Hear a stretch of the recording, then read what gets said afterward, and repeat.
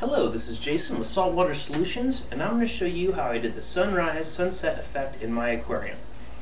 So the first step is no light at all, complete darkness. And next comes my LED lighting, which clicks on early in the morning and lets me enjoy the aquarium right when I wake up.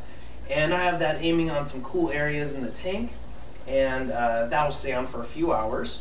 And next clicks on my 96 watt fluorescent lighting, and I have actinic light bulbs in there and gives a nice purple look on the corals, and that's my main lighting through the day. So we'll have that click on, and then I get to enjoy this for about 10 hours. Now in between that, the midday, most powerful time of the sun, clicks on my 400 watt halogen light bulb. So that's this guy right here, and he just provides amazing light bulb, blinding light, can't even look at the light bulb. And that's on for about 6 hours in my aquarium.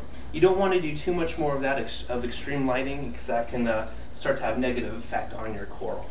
So then that'll turn off, and I'll have these on for a little bit longer, and then they'll turn off, and then I'm left with these on for another few hours before the tank goes through complete darkness again.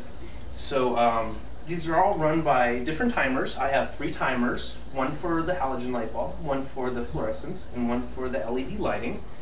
And that allows a great sunrise-sunset effect in my aquarium. And the LED light bulbs really help let me enjoy the tank for longer periods of time without giving my corals too much light. So I love to look at my tank early in the morning, late at night, and midday. So that helps me get that cool effect I'm looking for throughout the day. Thank you for watching.